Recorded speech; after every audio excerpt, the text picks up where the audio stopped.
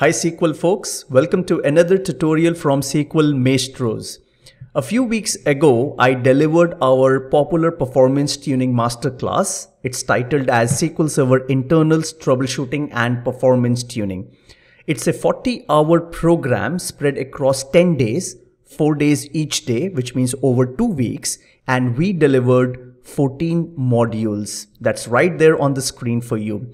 It has a lot of depth and a huge wide coverage of SQL Server internals, query tuning, index tuning, concurrency, architecture, extended events, and whatnot. Now, the recordings of this masterclass, the 40-hour program, is available on sqlmaestros.com. So you can log on and access the recordings, or you may join any upcoming masterclass. Just check out the schedule. So either way, you will have access to the content. Now, coming back to the demo, the tutorial for today's video, I'm going to talk about SQL Server memory. Where is my memory being consumed? And I'm going to pick up a demo from our masterclass. It's actually not a predefined demo, so I'm going to open up a few files because during the masterclass, we had a lot of discussions about SQL Server memory, about the memory usage, the memory consumption. And the motivation behind that discussion is a lot of questions from the participants, and also you see similar questions in forums where people are trying to understand where is the memory being consumed. Now, SQL Server high memory usage is a common phenomenon. Now, when I say a common phenomenon, we're going to talk about this is not a common problem. SQL Server as a database engine is designed to use as much memory as you give to it. It would love to keep everything in memory because memory is fastest. It is much faster than the disk. So the more memory you give to SQL Server, it's always going to love it. It's going to try to cache everything inside memory, the data pages, the index pages, of course, the memory usage for threads, and it would like to cache all the plans, the execution plans, etc. So the more memory you give it, it's going to consume it. So before you jump to a conclusion whether SQL Server memory usage is high or there is a low memory notification or whatever, you need to first understand where is the memory being consumed.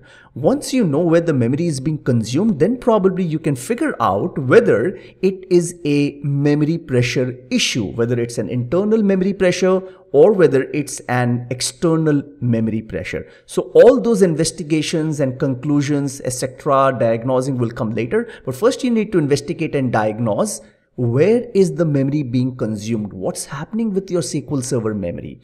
All right, so let's dive straight into the demo. I am going to first do something which is okay. On this one, let's zoom out. I am going to go into the module, which is module 5, SQL Server memory internals and troubleshooting. I'm going to go to the extras folder and just open the helpers.sql. Now, first things first, we are going to check how much memory is currently being consumed by SQL Server. So let's go and execute this. And you will see right now SQL Server is consuming about 4 GB. Look at the first attribute out there, which is the engine is consuming about 4 GB of memory. Now, for the purpose of demo, let's go and restart the instance.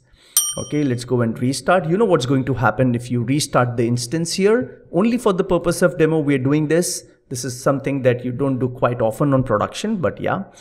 Now we are restarting, which means everything is going to be flushed out. The engine will restart, which means SQL Server memory consumption will go to the bare minimum, which might be just a few hundred MBs. Okay, job done. Restart is done. Let's go and execute this once more. And you will see now the SQL Server memory consumption here exactly is 486 MB, which is about 500 MB. Now, this is of course a very quiescent SQL Server, no workloads running, and SQL Server memory usage is going very nice. Now, let's do a few things, okay? So I'm going to open up a new query, and we have a table, a big table here in AdventureWorks 2016. That table is called as transactions. So let's just go and select all the records from the transactions table. So select star from transaction. That's what we are going to do. So there are about a few million records here in the transactions table. Now, the moment I fired this select statement, you know what's going to happen, right? All the data pages that are on disk are now going to be brought into the memory. So the memory component here is going to be buffer pool, one of the memory areas of SQL Server, where it's going to host all the data pages. So what you will see that this memory consumption now, which is about 500 MB, will steadily rise up. Now, what we're trying to understand here is, okay, memory is rising up, but where is the memory being consumed? We're going to figure that out. Okay, so let's go and execute this statement now. Okay, so the statement is running. We're fetching the data now, millions of records, so thousands of pages. Let's jump to the helper query and let's go and execute this. And you will see the memory consumption by the SQL Server engine, by the SQL Server process is steadily rising up. Look at this now, it's 572 MB. As you keep refreshing multiple times, you will see memory increasing. Now, in the next execution, it is going beyond 600 MB. So all that is happening, okay? Now, you are looking at the total memory consumption, but this memory, the extra memory usage, this memory consumption that you are seeing now is being increasing. How do you come to the conclusion that this is being consumed by the buffer pool? How do you know that?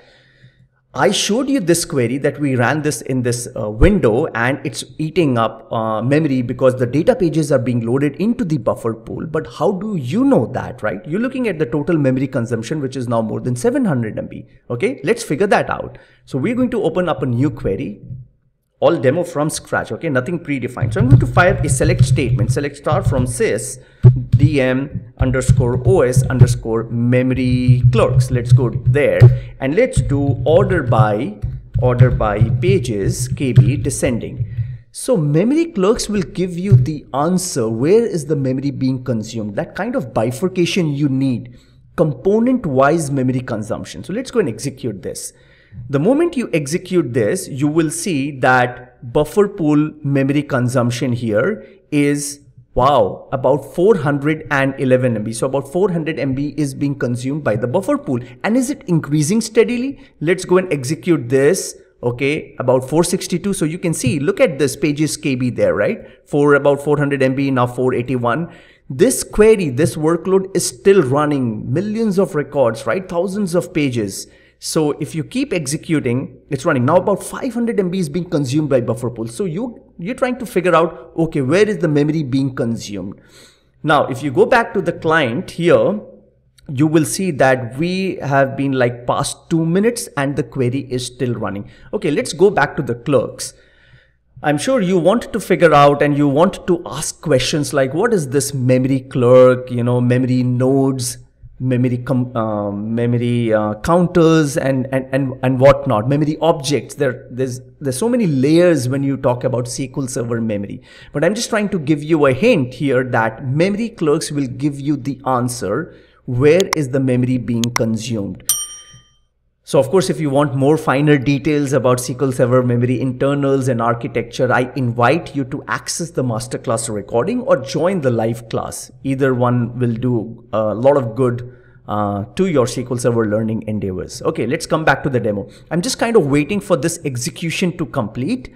Still going on. Okay, let's go and check what's the memory consumption now. Should have gone over a GB now. Yes, it's about 1200 MB right now. If you can see the execution. Okay, there you go. And I'm going to show you an interesting behavior. So from this window, you can see, okay, SQL Server is eating up a lot of memory, about 1200 MB, more than a GB. I know it's not much, but just for the sake of discussion and demo, let's say your box is about 2 GB or 3 GB, whatever, and you're seeing a lot of memory being consumed now. Remember when we started off the demo, the memory consumption of SQL Server was just about 500 MB. So a single select statement trying to fetch all the data pages of this transaction table from disk into memory has resulted in more than 800 MB being consumed right now. Okay, so let's go and execute this. Now touching more than 900 MB, and in a few seconds, this will be more than a GB probably. Okay, so this is still running. Okay, while this is going on, let me switch back to our masterclass folders here. and jump over to the SQL Server architecture, scheduling and weights, and inside let's go to common weights and resource semaphore. Don't ask me what is all this resource semaphore right now. Let's go to demo 1, and I am going to fire this command file called add clients. Let's just go and check this if this is all set well. Okay, we're going to do that, but I'm just waiting for this to complete. Okay, still going on. Wonderful. Let's see the memory consumption now. So let's go and execute this. So we're trying to come to a conclusion. Okay, more than a GB is being consumed by these databases from this table, and we see, yeah, rightly so, more than a GB. Look at the memory clerk here. It says memory clerk SQL buffer pool. Okay. What's the purpose of this tutorial? The purpose of this demo is SQL Server memory consumption is going high, which is fine. It will go high because it is designed to eat up all the memory that you give to it. It would like to cache everything into memory. But then you are trying to figure out and investigate where is all the memory being consumed. Okay, I'm just waiting. Okay, still going on. Looks like in a few seconds this is going to be done. Okay, this is done. Good, lovely timing. So now if you see, this query execution has completed. 31 million records. If you look at the status bar, all the pages are in the buffer pool now. So if you go and execute this, this is the final current state now with about 1.6 GB. And let's go and ask the clerks who is eating up all the memory. Okay, buffer pool is the answer. Buffer pool is eating about more than 1.2 GB. Now let's say some workload comes in, and observe this behavior. Before I run the workloads, buffer pool is eating up about 1.2 GB, which is about that much data. The data and index pages and whatnot are in the buffer pool. Okay, so now let's go and fire a few clients here. They're going to stress SQL Server. We are running some memory intensive workload. Looks like, let's go to the helpers and see if the memory consumption is rising up. 1.659, 1.659, 1.7 GB. Is it going up 2 GB? Do you see that suddenly memory consumption has shot up so badly, 2.5 GB. Looks like in next execution it is going to go beyond 3 GB, and it does, 3 GB. Now, you might again come to the conclusion that probably those workloads are reading a lot of pages from the disk. Is it the buffer pool? That's the question. This is what we're trying to investigate. Who is eating up all the memory? Okay, SQL Server process is taking up a lot of memory. It's consuming a lot of memory, but where? So answer is, let's go back to the clerks. Now, earlier the clerks were saying, okay, SQL Server buffer pool is eating about 1.2 GB. Let's go and execute now. And what you will observe that SQL QE reservations, this is some weird clerk here, is eating up about more than 3 GB. This is the memory consumption, not by the buffer pool, not by anything else, but something to do with the SQL QE reservations clerk. What is this clerk? Is it to do something to do with query execution engine? I don't know.